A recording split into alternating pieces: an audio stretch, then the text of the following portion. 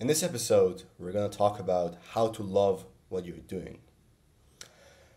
The main reason that you don't like something that you're doing is that because you don't see a possible use or a possible future for yourself that you're going to use that skill or that thing you're doing to benefit yourself.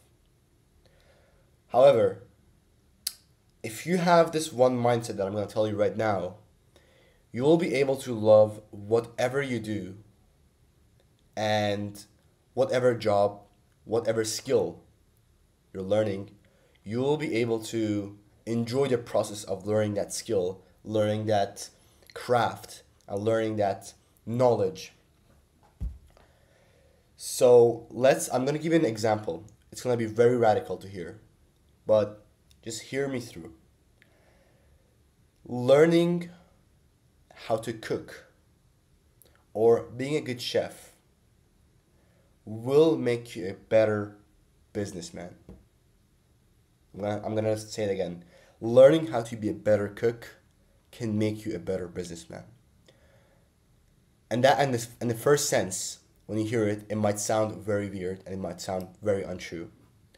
But let's say when you want to be a cook, you will develop time management skills. You will develop to manage your time well in order to be on time when you're cooking. And when you finish learning that skill and go into business, the time management skills you've learned from that skill, from cooking, will help you to be a better businessman. This is just an example, and there's a lot of assumptions in this example, but it can demonstrate how things are interrelated.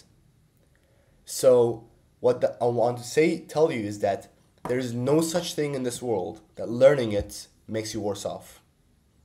There is no such thing in this world that learning it will prevent you from learning something else. Every single thing is interconnected. If you learn one language that you never thought is going to be useful, if you just learn a random language that only 10 people in the world speak it, it will still help you to learn other languages.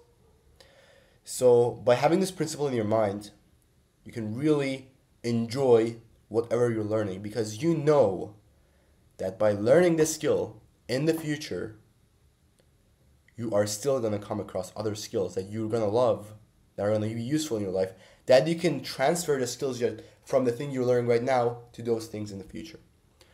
So go out there and learn the skills that you need to learn and enjoy learning all the craft and the skills in the world.